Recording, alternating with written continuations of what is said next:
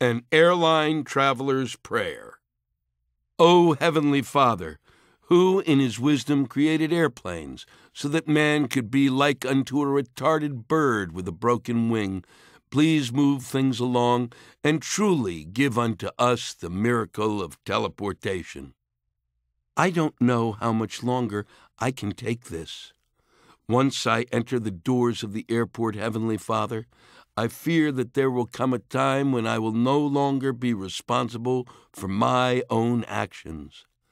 I can no longer abide my spirit being extinguished in the name of airport security. I don't want to take off my shoes. My shoes hold nothing but my feet. I can no longer watch as they molest the elderly in the name of safety. In the name of Christ, your only begotten Son, my hair gel doesn't come in a container that is 3.4 ounces or less. I don't care that we are now in code orange. I have no orange to wear. I am losing my fucking mind in here.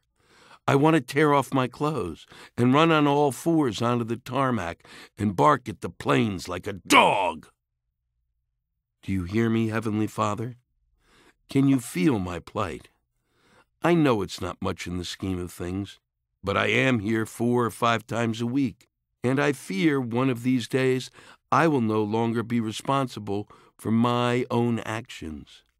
It could happen on the plane, when they show on those tiny screens, which make me wonder why you ever gave us the gift of sight, a movie that could only have been made to play for cows in order to increase their production of milk.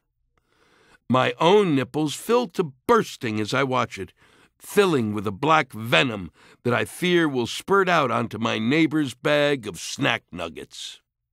Am I making myself clear to you? You who maintains order in the universe? Except in airport baggage claims, so I can always be certain that the wait for my luggage is actually longer than my flight time. And so, as I stand here waiting, wondering if I will ever see my hair gel again, I try to have pure thoughts that will lift me above the base animal urges I feel, like running up the conveyor belt to rip out the heart of an innocent baggage handler to assuage the burning in my skull. But higher thoughts don't come, O Lord. So I turn my anger on myself, and I find myself wanting to rip my eyes from their sockets, so I will no longer have to bear witness to the insanity I am watching. The conveyor belt is empty, O Lord. It is empty. It isn't even moving. Please move my conveyor belt, the one that rises up into the heavens and brings me closer to you. Amen.